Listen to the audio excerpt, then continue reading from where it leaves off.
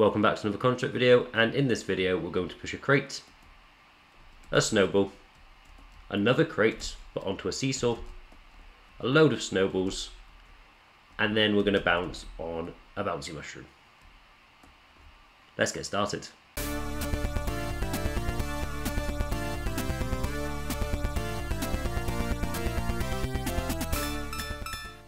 So today we're looking at getting the platform and physics behaviour to work together, and let's start by looking why this is so difficult. So at the moment I've got the platform and physics behaviour on my player, and the box has just got the physics behaviour. Now when I run this and I move to the box, you can see I drag it, but then the box teleports on top of the player's head. If I try and stand on the box in any way possible, it's just going to jump and teleport around. We've got two behaviours that have got gravity on them on the same object. It doesn't like it, it doesn't work well. One potential fix for this, which is a fix that I added in my original video about moving boxes around, is to actually add the solid behaviour to the box. Now this allows you to stand on the box, so it gets rid of that issue.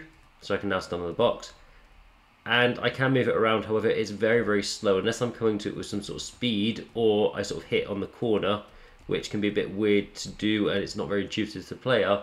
The box isn't moving very fast. So what we want to do today is get it so we can use both a physics and a platform behaviour.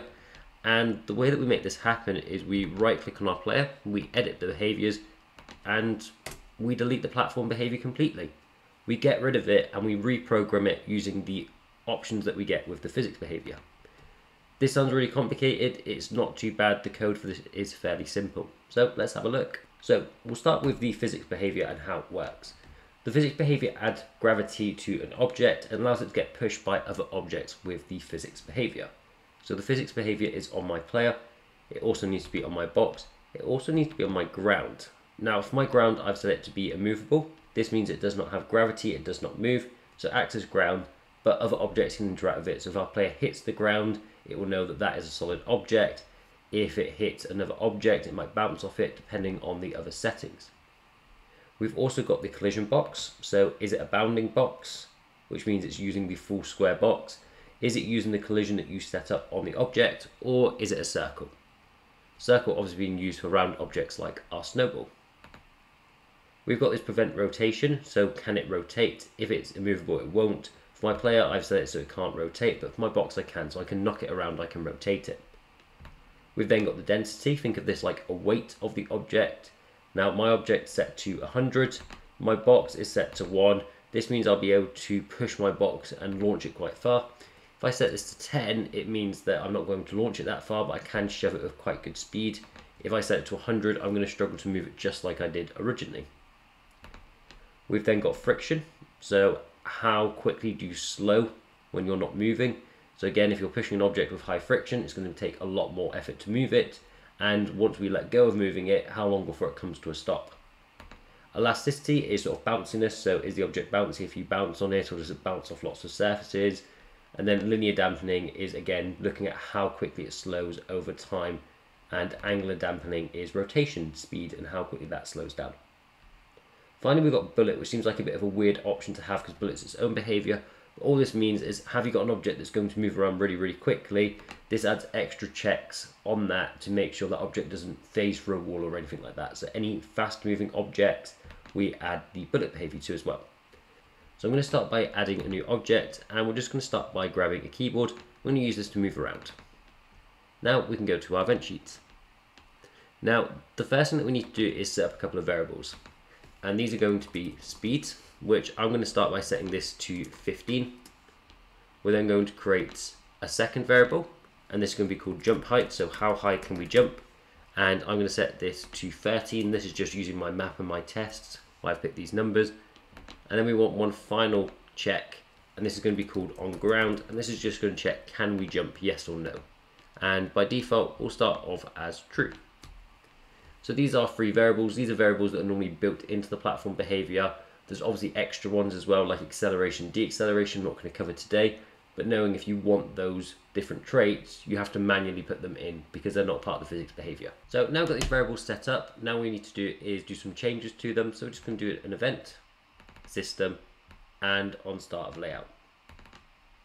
So first thing we're going to do is we're going to take our player I'm going to start by setting the world's gravity. So this will be the gravity of all objects, and from what I've tested around or played with, I'm going to just set mine to 20. Next, we're going to add an action, go to system, and we're going to set the value of our speed. Now this is going to take the initial value that we put in, and then we're just going to multiply it by our sprite or our player, go to physics, and then we're going to go to their density. I realise while I'm editing this that I never really explained why we're timesing by density. Essentially the way that we're getting the player to move later on is applying a force in a certain direction, and the heavier an object is, the more force you need to apply to it to get it to move.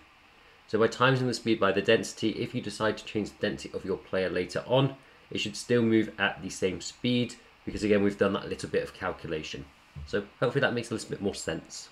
We're going to repeat the same for jump height, and by doing this it just means we get more realistic numbers. Instead of having to deal with numbers in the hundreds or thousands, we deal with small numbers like 15 and 13 to control how far we jump or how fast we move. So same for jump height. Now we've done that, let's get some moving on the way. So we're going to go to our keyboard first of all, and on key pressed we're going to start by getting our jump set up. I'm going to set mine with the up arrow, but you can set it up with whatever key you like. Next I'm going to add an action, go to my player, and I'm looking for an option called apply impulse. In terms of the X, we're not moving in the X at all, we only want to move in the Y, and we're just going to set this to minus the jump height. And that's jumping set up. In terms of movement, to get that set up, I'm going to go to keyboard, we're going to see if key is being held down, and we'll start with the left arrow key. For this we're going to go back to our sprites, and we're going to do something called apply force this time. We're going to just do the X, and this is going to start with minus speed. We don't need to do anything with the Y because we're not moving up or down, we're just moving left and right, so we can hit done. And then we're just going to copy and paste this and just repeat for the right side. So I can click the right arrow this time, and instead of minus speed, I can just do positive speed. And we're ready to do our first test. So first of all, we can move backwards and forwards, we can also jump, and with our crate now we can actually push it and push it against the wall, and actually it can stand on it as well. So it works like we expect it to work. You can see that I'm sometimes getting stuck a little bit on the ground. Unfortunately, I don't know what's causing this error, and again, this is something quite new to me, so hopefully we'll find that out and get that fixed. But it doesn't happen very often, but again, we can push this crate around, which is really, really nice. Downside we've got at the moment is we don't have any limits to how often we can jump, so I can just keep jumping forever and just fly off into the sky. We want to put a fix in for that now. So first thing I'm going to do is on our key pressed for jump, we're just going to add another condition, and we're going to system, and we're going to say is Boolean set on the ground. Is the player on the ground? Have they pressed up? Then they can jump. The moment that they've jumped, what we're going to do is just go to our system, and we're going to just set the value of on the ground to false. They're no longer on the ground now, they've jumped. Now we also need to make it that if they're falling, then we can still detect if they're on the ground or not. So we're going to put a simple system in place. I'm going to add an action. I'm going to check if our player is overlapping at an offset. Now all an offset does is shift our player's hitbox slightly, and that way it's much easier to check if it's inside of an object or not. So we're going to do this for our ground. I'm going to shift it by 5 pixels. The more you do, the more generous this will be and allow the player to jump a little bit more easier. I found 5 worked really well for my scenario, but you might want to make this smaller or bigger. So if they are overlapping, that means they are on the ground, so we can just go to system, set Boolean on the ground true. Now we also need to be able to do the same the other way. So what we're going to do is we're just going to copy and paste this code, and we're just going to right click and invert, and then just set on ground true to on ground false.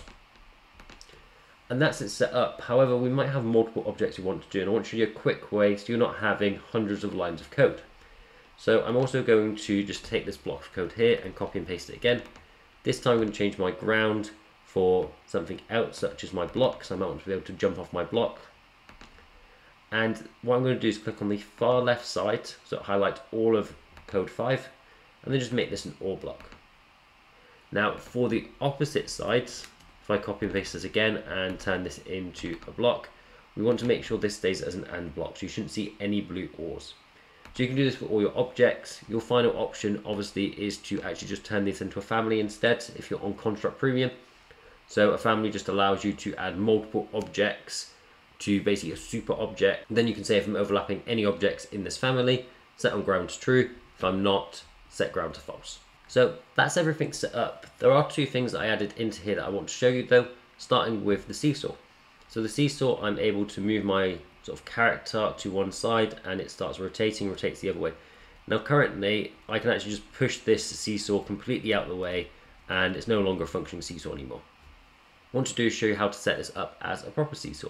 Now if I just back out my code and go to my layout, you'll see that I've got this little spike in the background. Now the spike's just there for show, but also we're looking at the little bit that overlaps the seesaw. That's really important because that is where we're going to attach what's called a joint. So we just need one event to get this working. So I'm going to add an event to my seesaw. I'm just going to check if it's overlapping the holder. Next we're going to add an action and I'm just going to click on my seesaw once more, scroll down, and I'm going to add something called a limited revolt joint. So what this does, this is going to weld the seesaw to the spike, and this just means that it's always going to stay in place. If we don't do this, it's almost like a plank that we can knock about and put somewhere else, which might be what you need, but it doesn't work for our seesaw example. We're going to select the object we're going to attach it to, so the seesaw holder, and then the lower and upper angles. So I set mine to -60 and 60. And what these upper and lower bounds do is just stop it spinning a full 360. So this will be much clearer to explain when I actually show you the game running. So we've got the seesaw. If I move to the side, you'll see that it doesn't actually go right down to the bottom. It's the same for the other side. So it only rotates 60 degrees in any one angle. And if I want this to be slightly less or slightly more, I can change that. Final thing I want to show you then is just the bouncing mushrooms. And believe it or not, these don't have any code to get these to work. They just work as they are. We just need to change a couple of properties. So if we just go to any of the mushrooms and just click on them, all I've done is just put the elasticity to 1 and the friction really, really low. I'm not entirely sure if you need to put the friction down. I just like to put it as an extra change, but drop the elasticity to 1. And then in the code, what I recommend is actually changing this 5 pixels to be a bit more forgiving. Now I set this to 10 in my project. I'm going to set it up to 30 just for now, just to show you something, because I found something by just complete accident that you can actually time your jump. And if you can time it right, you can actually get a bit of a super bounce. So if we try it, there we go, we get a super bounce and we go much higher. And then that keeps actually that jump time, and we'll keep jumping that high every single time now. So these are really, really interesting. By just changing the elasticity, we get to maintain our jump height. And if we were to lower that to 0.9, it would eventually fall lower and lower and lower each time. But it's just a really, really cool, simple mechanic to add. And this is something that would take a bit more time to add into a normal platform game. But again, it's all about just timing that jump, and even with 30, it does take a bit of time to practice that jump and get that right. Now I was just about to end off this video, and I've just realized there's one more thing that I haven't showed you, which is actually slope. Slopes actually work properly now, and we can slide down them, and it keeps your speed. And it takes a bit of a pain to get back up them, so we can actually slide down these. So this is another thing that just wasn't possible before, and it's just really, really cool that we can do, because slopes in a platform game are really, really tricky and really a nightmare to do. And straight away, the physics behavior, no issues, works every single time. So this project, as always, will be available in the description. So if you want to try it out for yourself, and again, it's just a bit of a tutorial that shows you how to do these different parts, just a bit of a showcase of what's possible. Please check it out and try it for yourself. Like, subscribe, and I'll see you in the next video.